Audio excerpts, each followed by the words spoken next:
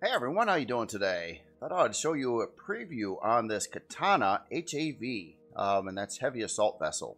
So I think that's the name I got picked out right now. I think I might keep it unless you guys got a better suggestion. But I think I have this complete now. I've been working all morning on it again, putting in all the info LCDs and adjusting CPU. I did a number of things since the last time I showed the ship. In comments, it was suggested that maybe I have some bigger turret mounts in places for artillery turrets. So I kind of modified the mount that was here to do that. So that's one new feature. You can run artillery turrets on at least 2 of them. I fixed up the core rooms and things like that in it. I'll do a whole walkthrough on the interior here in a second. Just thought I'd show you the rest of the outside. I think everything is rigged up now. All lights are on sensors. It has O2. It has Wi-Fi. I put in a Pentaxa tank that I forgot to do. That was another kind of critical problem there. Easy to fix, but critical issue. Yeah, just kind of cruising around the ship. You can board the ship over here. So here, let me adjust the lighting and I'll walk through everything. Now, right now, I've got this thing kind of stripped down pretty big time with stuff. See if the lighting's all right. Yeah, I think the lighting's going to be all right here. So, you obviously have locations to add a whole bunch of shield parts, all the shield parts, basically. So, 4 large, 8 small, and 6 medium shield parts. So I do have info LCDs. There is a P menu option to turn those on and off. So in the loading room here, that's kind of how that's going. So over here, this is gets you to the warp drive. I decided to install just an advanced warp drive right off the gates in here rather than the 30 light year one. It's got the 60 light year warp drive. I definitely like that better. I didn't rig up these blast doors here, which are also not airtight to any controls or anything like that. I figured if you're going to go up here, the only reason you're going up here is to, I don't know, look at the warp drive, I guess. So I figure you can probably manually open those doors. So that is this floor pretty much. Now on, I did reinforce the ship some more. The crafting area is set up a little bit better. So right now I don't have any of the constructors in place either, but you have a location to add 2 constructors or deconstructors. I don't know what you would exactly put a deconstructor on here for, but the Pentaxa tank ended up right below the advanced shield, and it does have an advanced shield stock. And then you got your fusion reactor room over here, so you can either put in a couple small fusion reactors or 1 big fusion reactor, depending on how you want to do it. So I think as in the looks in this room, it kind of sucks, but, well, hopefully you're not spending much time in there getting radiated. All right, so going up a floor. Now, one last thing I did kind of want to do before I get this to the workshop is I really wouldn't mind putting in some elevator LCDs. I have not done that yet. Right now, the floors are just kind of marked off. You don't know what floor is what. So, like, production's on the lower floor. So back over here, I kind of worked out this area some more, especially with the core rooms. So this core room over here is completely dedicated for additional cores beyond core 9.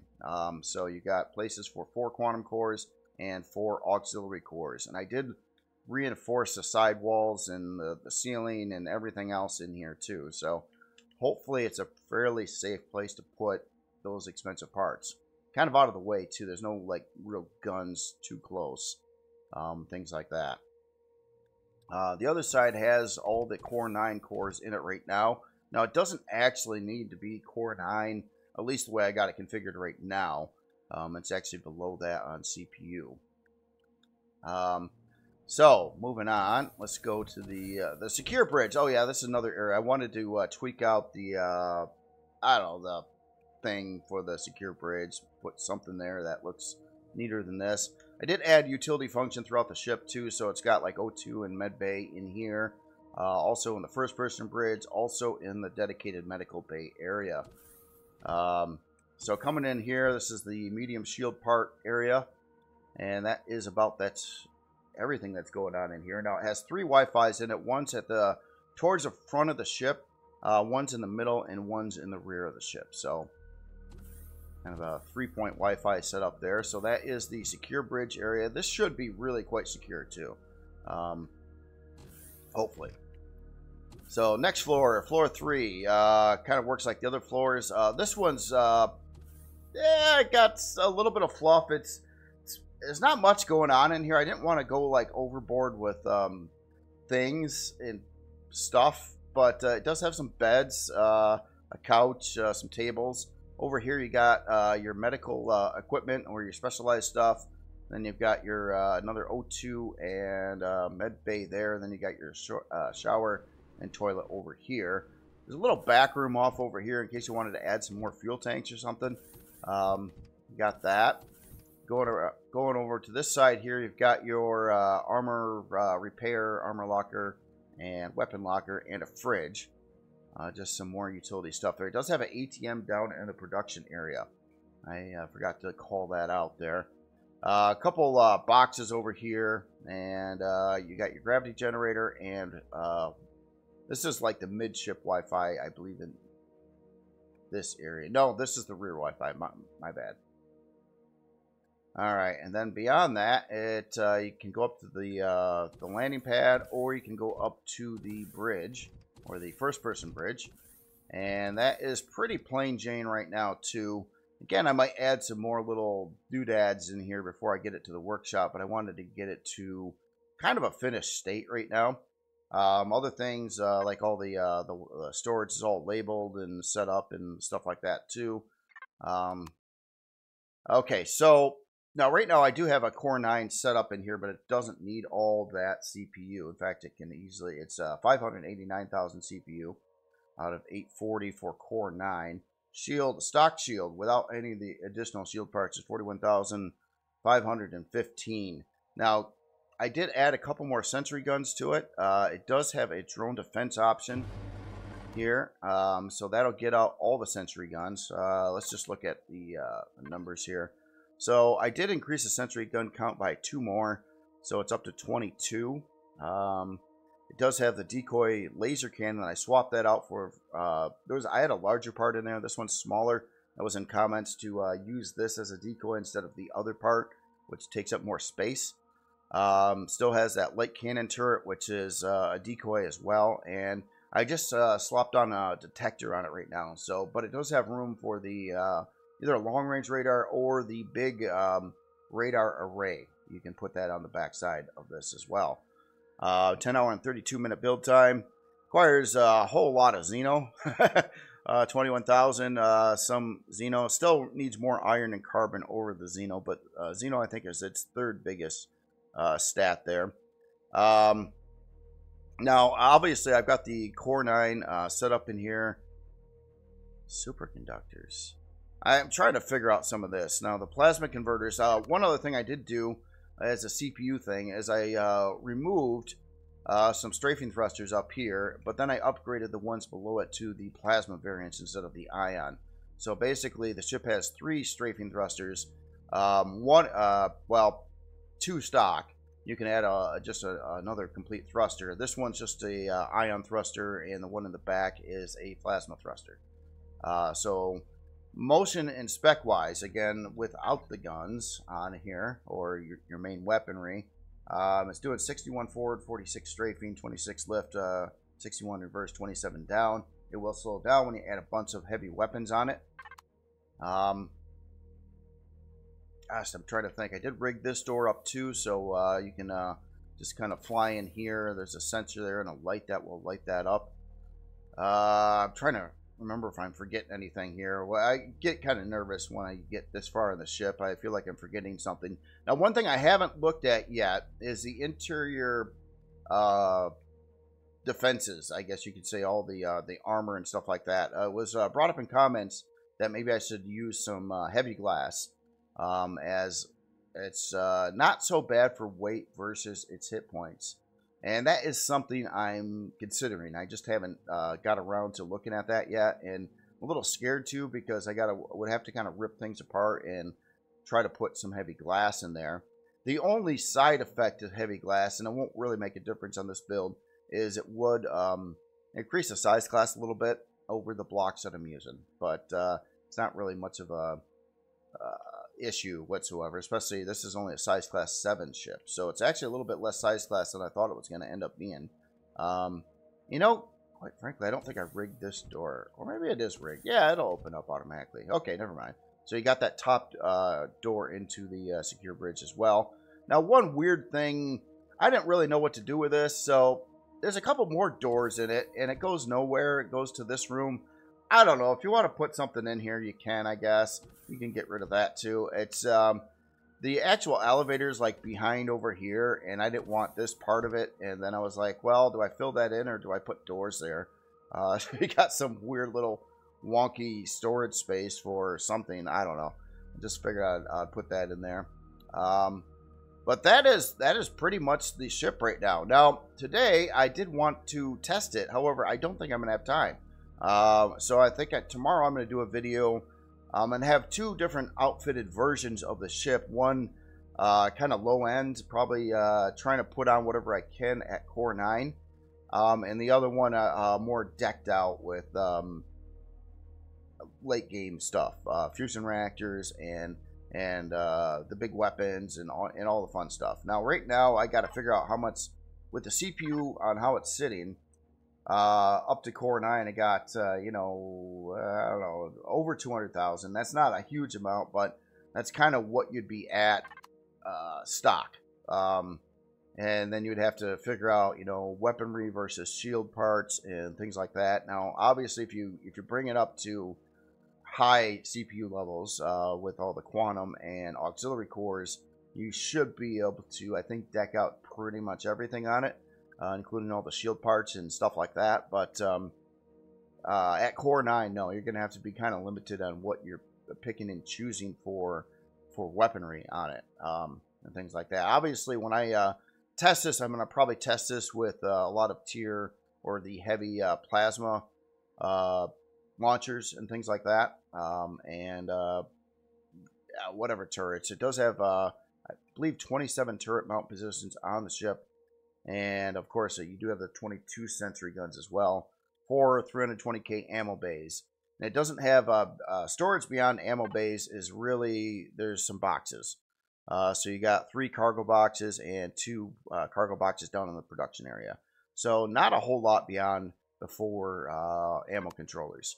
I didn't split them up into harvest or anything like that because it's not a harvesting ship. It's just not going to really be doing that. I want you to be able to really fill it up for ammo for long, nasty battles. And that's kind of what it was all built for. So, yeah, with I think I showed this on the last video too. It does have decoys. You got a small generator there, a decoy turret. This decoy piece here, I really ought to paint those other blocks there.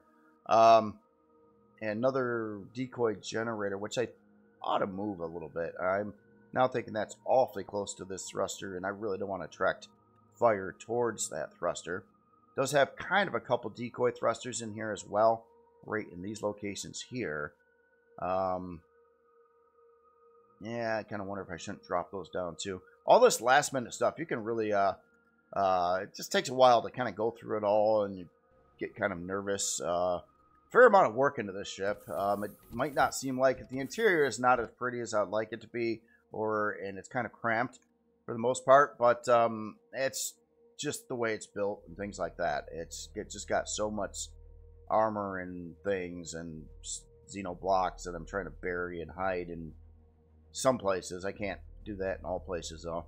But that is pretty much the ship on how it runs stock, at least, or well, not even stock. Honestly, on this one here, I could reduce its cost by getting rid of a couple CPU cores, probably 2 superior CPU cores, and it still can work. Now, in comments too, it was discussed about putting CPU core blocks where these advanced generators are, and there's some valid points there. Basically, if you put in the fusion reactors, you're not going to need these. It's kind of a waste of time if you have the fusion reactors. The thing is that I wanted to be able to put this ship out in a cheaper, easier to get in version, and I can't be running fusion reactors stock. then.